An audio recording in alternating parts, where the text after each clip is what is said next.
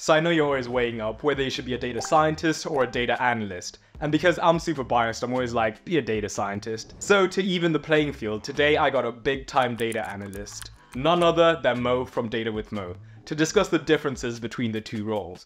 I know by the end of this video, you'll have a much clearer idea of what suits you. As a data analyst, how much time are you spending in each of your respective technologies within your tech stack? I would say I split my time between, I would say fairly equally, like 25% each. So Excel, SQL, Python, Tableau, yeah, I use them weekly. Python, again, just to clean and do some really laborious stuff. Nothing, honestly, nothing fancy. I have a couple functions that do pretty good things for me because I just add it to them. You know, like it's like a catch-all bucket. Yeah. But kind of when people give me bad data for anything, I have a couple functions that just kind of clean and transform dates, text, names, you name it. I just add it in and I'm like, if this happens, use this. Excel, definitely quite big. I've been using Tableau so much recently, especially this year, because I think it's just one of those things that you need to be able to communicate your insights to your audience. And I think that's why Tableau is really important. And I would encourage anyone, even if you don't work in a super technical role, to present whatever you have in a nice way. This, again, goes back to writing just better emails, right? Make sure your resume is properly formatted. Yeah. But I would say I split my time equally between the tools I use. Okay, that makes sense. For me, I would definitely say I spend like 60 to 70% of my time in Python, and that's where I'm building models and what have you.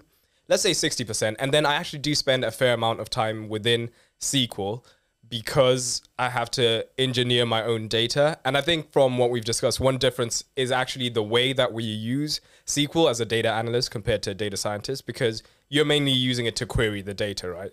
I often have to like engineer the data, so like to build those relational tables and what have you. So that's a slight difference there. And I do a lot of Tableau as well, again, because the data department is so small. So keep that in mind when I'm mentioning that. If you're a data scientist at a bigger company, you won't be doing much of that. And barely any Excel, to be honest. Maybe like 2% of the time. I'm pretty sure my percentages didn't add up to 100 there. The other time I'm presenting, let's just say that. But how important are maths and coding to your role? Math is more important than coding, so you can definitely get by without doing Python. Like I said, all the stuff I do in Python is the background stuff. So it's the stuff that no one else can see, but it's super useful to you because you can solve your problem so quickly. Math, I think if you are very good at math, it'll definitely help you, but you don't need to be super advanced initially. So if you know distributions, skewness, mean, median, mode, you know, positively skewed, negatively skewed, you can do some standardization, normalization. I think you'll be fine because it's just data analysis at the end of the day. It's about ad hoc analysis and adding business value by solving business critical problems. So these are like human created problems. Like, so you need to go and identify and ask those questions. If you could just summarize, what factors should somebody consider when deciding whether to be a data analyst or a data scientist from your point of view? Are you really good at math? If you think you are, honestly, just be a data scientist because you'll make more money. In general, you'll make more money. I'm not saying that, you know, all data scientists get paid more than data analysts. It's probably, I would say, the career with more professional growth involved because of machine learning and AI and the way it's going. I feel like data analysis will always be there, but I feel like the capabilities and the potential of data science at the moment is probably higher than data analysis. So yeah, if you're good at math, and like when I say you're good at math, you understand probability statistics, advanced econometrics, and you can do matrix multiplication in your head. That's what I consider you're good at math. If you can like add up two numbers and you're good at just like, you know, 9 times 6, 54. Yeah. It is 54. Yeah. Okay. Yeah. Then you're probably not great at math. If you enjoy creating visualizations, if you enjoy finding ad hoc insights and working with people and facing off to the business and find something and be like, this is what I found and this is what you should do, I think you should be a data analyst. Whereas I'm sure in your role, it's going to be so math heavy that I think we had this debate as well that I said, I think anyone can become a data analyst because you don't have to be great at math and coding. Yeah. You can just be mediocre at math and like bad at coding and you can still be a data analyst. Whereas Yeah. I feel like to be a data scientist, and this is where you can absolutely disagree with me, you need to be great at math and you need to be great at coding, because otherwise there's no way you do the job. But I feel like a lot of people, math may not come that easy for them because it's something that you cannot just learn out of sheer willpower. I feel like it's like arts. So I cannot draw. I simply can't. It's like if I look at my phone, it's just an iPhone right now, and I had to draw it, I wouldn't be able to, because my brain is just not wired that way. And I feel a lot of people feel the same way, you know, about math, about advanced math specifically. I'm going to push back on that, Mo, because I believe that anybody can learn to be a data scientist and can learn maths and coding.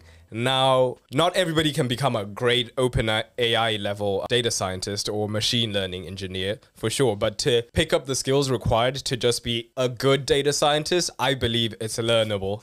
So even going on your drawing example, if I forced you to draw 8 hours a day for the next 2 years, do you still think you'd be a bad artist? I honestly think yes, because you just haven't seen my incapability of painting, drawing, anything that's artsy. It's just my brain's not wired that way. I don't know why.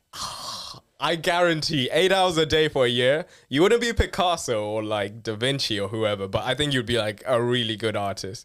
I think, okay, let's put it this way. The one thing I think we can agree on is the barrier to being a data analyst is much smaller than the barrier to becoming a data scientist, because you need so much more. Yeah, for sure. Yeah, there I can agree with you 100%.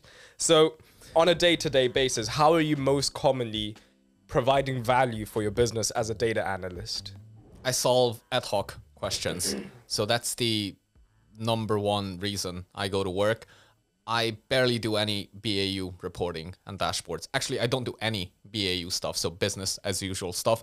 All the problems I solve at work, they just come to me from my business stakeholders. They have an issue. They're like, okay, why is the data quality profiling so bad here? Or why is it so good here?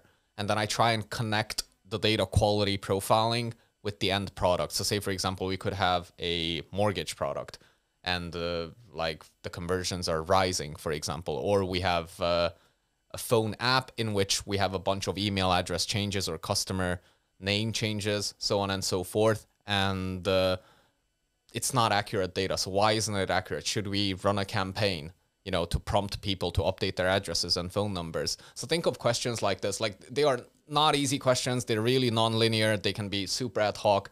And this is why I'm there at work. So I gather some data. It can be anywhere. So it can be, I can pull it in SQL. It can be in the cloud. I can get it from AWS. It can be somewhere locally, which is usually the case, because I figured that the best data, the most insightful one at large companies, usually resides in someone's local CSV file. Yeah. Because they just have such granular data, right? So it gives you the real insight. Then I speak to my business stakeholders. I understand what they truly want. Is it a dashboard? Is it a reporting? Do they just want like a one-liner answers? Like, what should I do? This or this? Option A, option B. And then I speak to them. If they're happy, that's it. I move on to the next thing, and then the next thing. Okay. So does the work tend to be slightly more retrospective? Yes, absolutely. So it's not really, it's not really looking ahead in that sense, because that would be predicting things. And I think that brings me on to, I guess, machine learning and all the cool stuff you do within the data science space. Yeah, so I'll definitely say most of my, or a lot of my work, it tends to be less retroactive, but more using data from the past to see what the future is going to be shaped like. So that might be predictive modeling and, like you said, some machine learning work. But in my role in particular, I also have a lot of NLP work. So numerical data is the easiest data to work with, for sure. But then text data also has like a wealth of knowledge within it, but then that's really hard to access. So that's where data science comes in with NLP, where you basically turn these big, long paragraphs or comment sections, for me, into easily digestible data that you can look at more at a glance. So I'll say that's primarily how I provide business value, which is building models, usually to predict the future or to be predictive, and doing NLP work. Those two are definitely the big two for me.